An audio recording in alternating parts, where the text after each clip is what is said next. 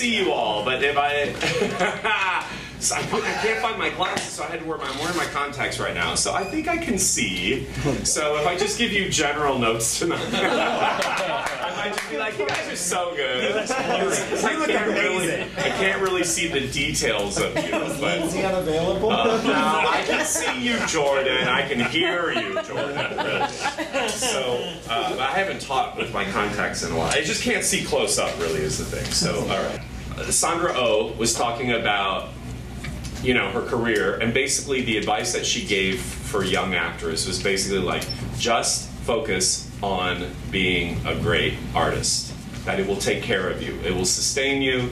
It's really the only thing that you can really do in this business. And I started thinking about, a part of me got really excited about it because I thought, you know, at this 20 years that I've been teaching, and I was like, I really do feel like, Jesus, I do really feel like that's really kind of what I'm a part of helping people discover, that you're all artists. You're more than just actors. It's great to be an actor, but at the end of the day, jobs aren't always sustainable just as being an actor. And I think the totality of being a creative being is more than just how you define yourself. And I was talking about an artist is how you see the world. An artist is like having a curiosity about what it means to tell stories and be creative and make an impact. And acting is one part that sits in the artistry of your own life. And I think, to me, what's interesting is like, it's like the prosaic versus poetry. And so I think the challenge about LA, living in LA, is I think it's a very creative place. But I sort of posed to the group last night, I was like, would we have the same views that we have about our city of LA if we were living in another city? So that's always and I don't know, because from a Buddhist perspective, wherever you are, there you are. So how you perceive the world, you would probably perceive the world the same way if you were living in Scotland or London or Arizona. Well, maybe that's that. Just scratch that last example. But I do think this is the challenge in LA in particular. It's a very creative place. There are so many artists here, forward-thinking people, and it is the heart and the hub of creating content.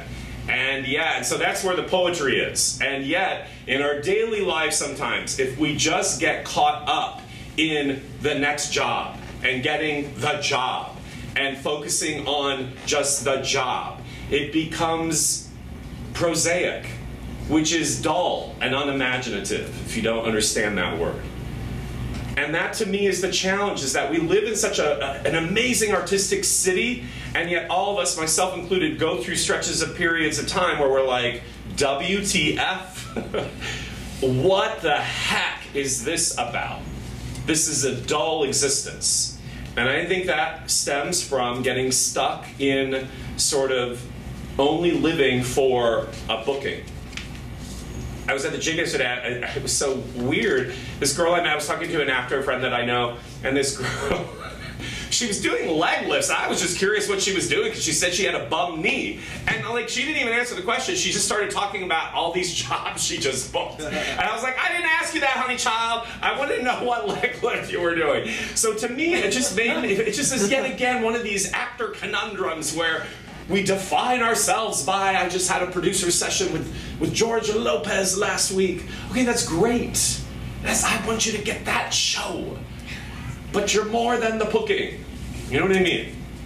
So I think it's important for us to keep trying to celebrate that you are an artist. Everybody in here has become an artist. And that's something to really, I think, remember when we go through the challenges that this business can bring up for you. That's the real reason why we're doing anything. Jobs come, jobs go. Some jobs will be fulfilling, some not so much. Some will pay the bills, some you maybe do for free. But I think it's really the mentality that we bring to the work that really makes the work be what the work can be. Not everything that can be counted counts, and not everything that counts can be counted. That's the exact quote. Mm-hmm. That's the truth about an existence here as artists in Hollywood. So let's just keep focusing on being better artists, seeing the world from those artistic eyes.